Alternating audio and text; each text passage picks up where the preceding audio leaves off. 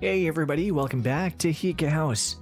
Today, you won't believe this cute guest house that used to be a dusty garage. Isn't it always wonderful to see an older home get a complete makeover?